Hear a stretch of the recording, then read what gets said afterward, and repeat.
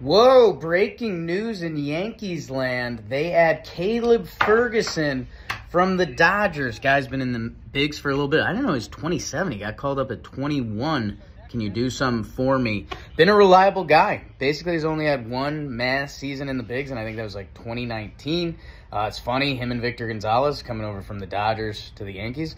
Both sneaky, reliable in a way, and it makes the Yankees bullpen feel a lot better, like the Hamilton, F. Frost, those guys that we're not sure how much they're going to click. Now, if they do, like, the bullpen feels pretty good. And again, Matt Blake masterclass, he's deserved all of it. So what do we think? I like it. I like it a lot.